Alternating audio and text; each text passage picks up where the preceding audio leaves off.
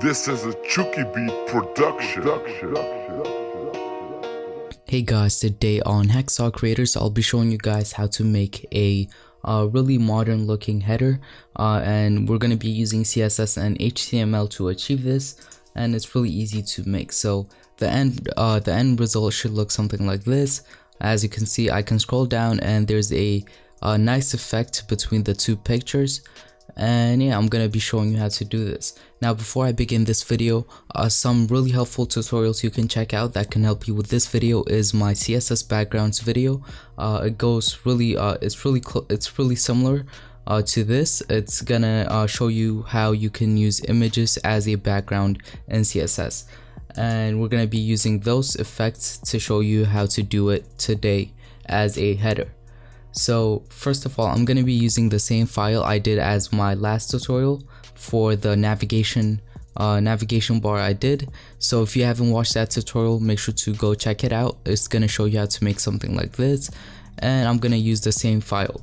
So I'm going to delete everything I used to do this the header. So it's this div, and I'm also going to delete the CSS.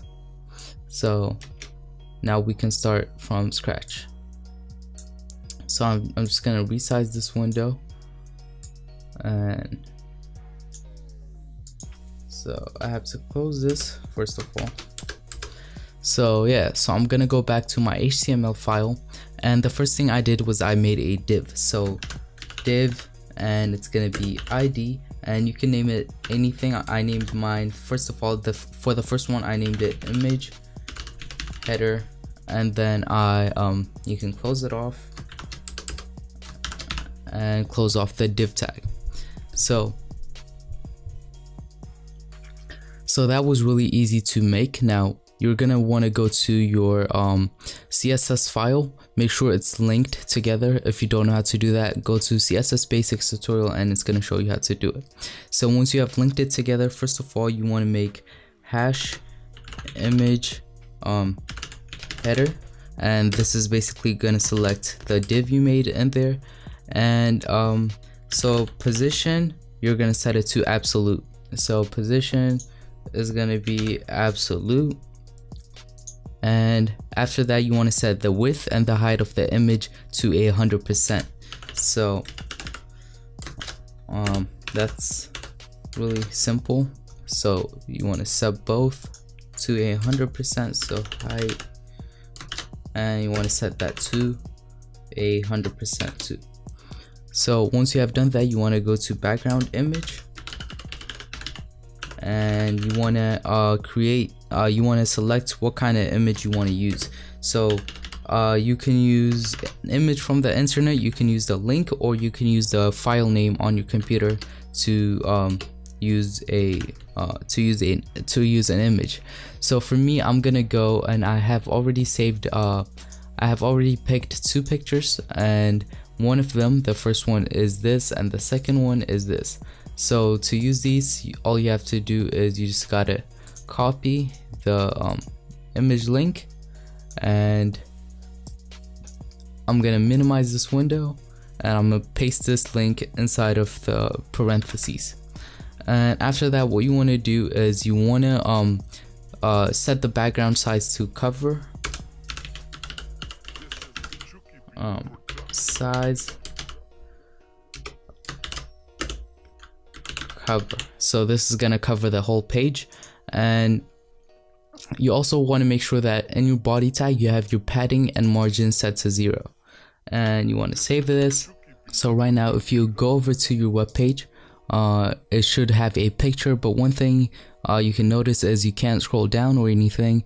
And if you don't want this to be your whole website or web page, what you can do is you want to go back into Sublime Text, and before I actually add another image, what I'm gonna do is I'm gonna create another div inside of the div that we made first of all.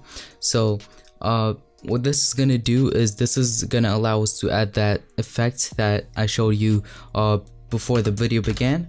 So you want to create a new div, and ID equals, name it anything you want, but in my case I'll just name it image header let's say wrapper. Okay, and then you close this off with a greater than sign, and then you want to close the div tag off. So once you are done with this, you want to go into your CSS page, and what you can do in there is hash, and then you want to select that div. So image, header, wrapper, and we're gonna use this, and inside you want to set the position to absolute, the width to 100%, and the height to 100%. So basically you're going to be redoing what we did with these first 3 lines on the image header one, and so I'm just going to type that in.